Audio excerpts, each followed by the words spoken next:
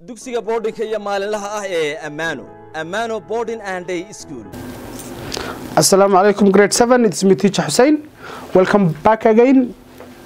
Today we are going to talk about making polluted water safe. In our last lesson, we talked about types of water pollution and how water is polluted. Today we're going to make how that polluted water can be made safe again to be used for drinking and for cooking right? Okay, there are different ways of making polluted water safe. These include boiling and chlorination. There are actually a good number of ways to make water safe and clean, but these are the two most important ones, and they can be done easily, right? Can be done easily. So boiling, okay, boiling and chlorination. So let's see this one by one. Boiling, for example, if you put some water in a certain vessel and an utensil and you put it on water and leave it to boil, the germs in that water usually gets killed, whether it's bacteria, virus, fungus, or any other disease-causing organisms. It won't be left there. If you boil that water, it will die. So boiling is one way of cleaning the water and decontaminating it.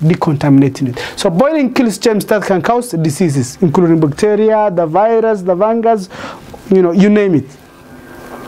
Make sure that water is boiled before using it and avoid contaminating it by keeping it in clean containers and use it in clean containers, right? So this is what you do. You boil the water first to clean, to make it safe and clean. Boil the water first.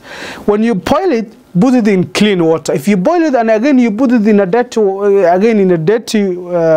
containers, you're doing nothing.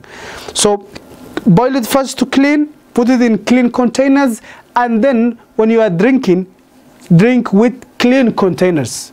Drink it with clean containers. Yes, you drink it with clean containers. This is what you do. Okay, now let's see the second method of cleaning water, chlorination. Chlorination is a chemical treatment of water with chlorine to make it safe for drinking. In boiling, you don't add anything. You just boil it. You just put it on the water, put it on fire, and you boil it, right?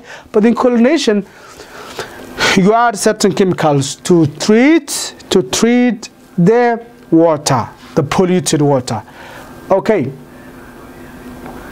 So chlorine kills. So chlorination means is adding chlorine to water. You add the water with chlorine. So chlorine kills bacteria in drinking water, right?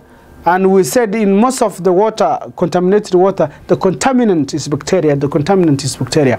So large towns use this method for purifying water piped to homes. Yes, that's what they do. For example, the pipes we use at home, the piped water we use at home, they're usually cleaned by chlorination, right? By chlorination. Okay, large towns use filtration in combination with chlorination. When water are so dirty and there are a lot of big stuffs in the water, first of all we filter these big stuffs off. There are plastic bags, a lot of other damp. So you filter all this damp off first. Then when the water clear meaning not clean, but they're clear, they look clean, but bacteria is invisible, and virus and fungus and all the other disease-causing organisms are invisible, but they're still there. When you clean and filter the large things off, you add chlorine, right? You add chlorine. So when you add chlorine, that's the way you treat it, right? You treat it. So actually big towns combine these both together, right?